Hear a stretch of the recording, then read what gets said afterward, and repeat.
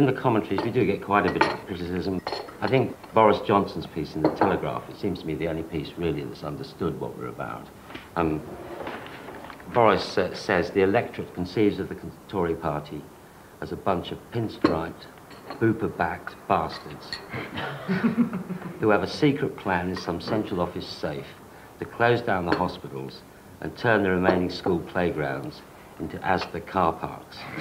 Now you're talking. And I think Boris is really the only one of the commentators who understood that, what Peter and William were saying last night.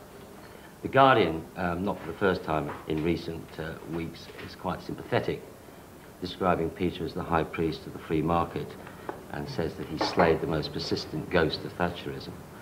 So that was, from our point of view, given we thought we were running into some problems with that story yesterday afternoon, it worked out rather well for us, I think.